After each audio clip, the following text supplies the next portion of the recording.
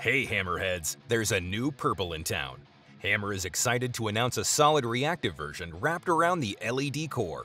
Anyone that loves the Purple Urethane Hammer will need one of these in their bag.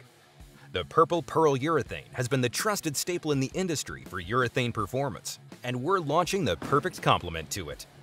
For low-rev or high-speed players that weren't able to use the Purple Urethane with success, this will give them a more aggressive option with a similar ball motion.